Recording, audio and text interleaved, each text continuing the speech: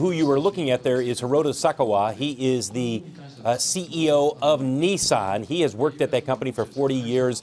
He has worked with Carlos Ghosn for most of those 40 years. So they are business associates. This is a bit of a surreal press conference.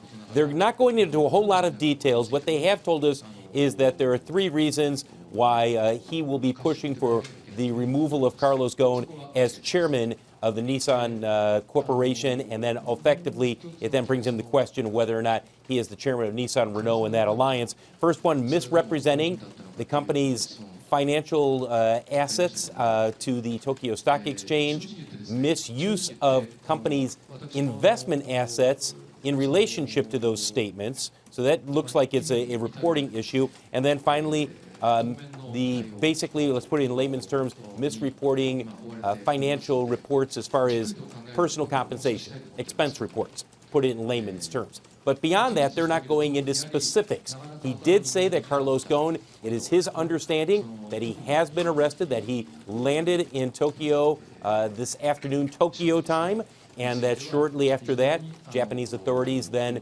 placed Mr. Ghosn under arrest, although we have not been able to confirm that independently. And then he went on to say that he's going to be pushing for the board of directors to meet on Thursday and remove Carlos Ghosn as chairman of the company.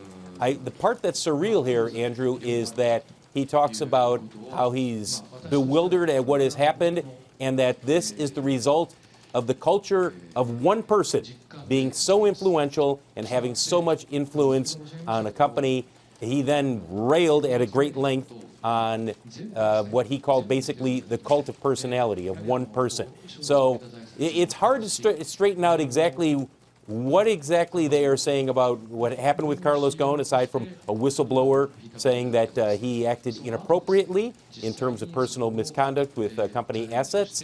But there is certainly an element here, Andrew, of CEO Saikawa making it clear that he doesn't care for Carlos Ghosn. He wants him out as CEO or as chairman of this company. It's weird to hear stories about him being arrested and then having to wait a few days and convene the board to ask for him to be removed. I mean, that in itself may be a bit more of a culture issue.